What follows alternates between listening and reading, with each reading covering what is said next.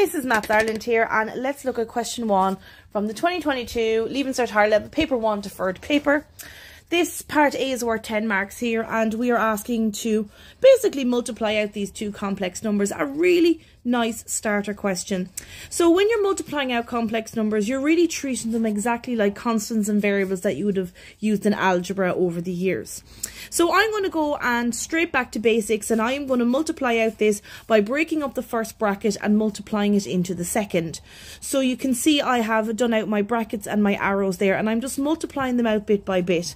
It's important to take your time with these things. One of the misconceptions at higher level is that you need to know all the hard stuff, when in fact you need to know how to do the simple stuff really well. So make sure when you are finishing up doing any calculation in complex numbers that you write it in the correct form, the simplified complex number form, which is a plus bi or x plus yi, whatever way they want to say it. In this case it was m plus ni. Moving on to part B, they are asking us to use De Moivre's theorem here to work out the value of 3 minus 3i all to the power of 6. De Moivre's theorem is meant to be a shortcut for you to be able to calculate a complex number to quite a high power instead of you multiplying it out by itself 6 times.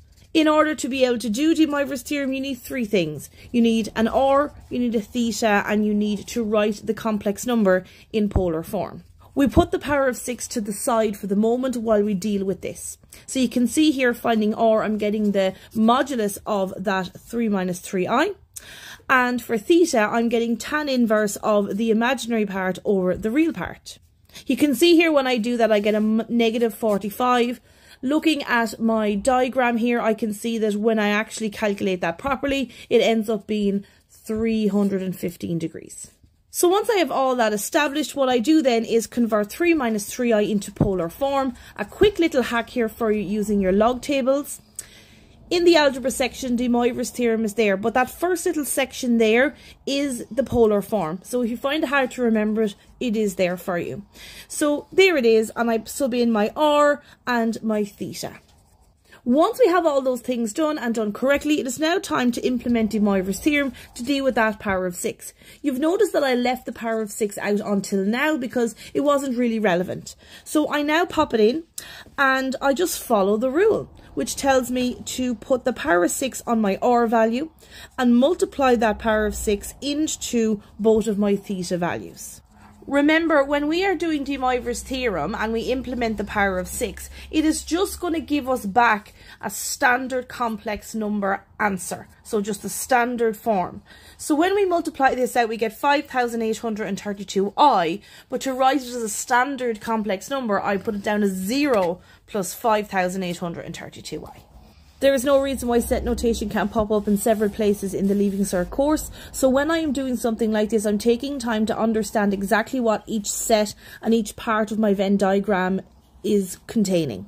We always fill in the intersection part first, and we're filling that in with 2.5 and cos 180 over I sin 180. You can see there that I'm working out cos 180 plus I sin 180 as minus 1.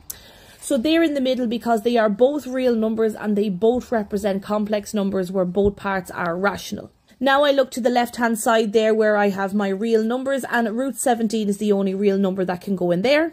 And on the right hand side where I have a complex number with both rational parts, I got my 3i and my 3 plus 2i in there. Because pi is not rational, we have to put it outside the circles but inside the universal set. If you found this helpful, give it a big thumbs up. Subscribe and don't forget to tell your friends. See you soon!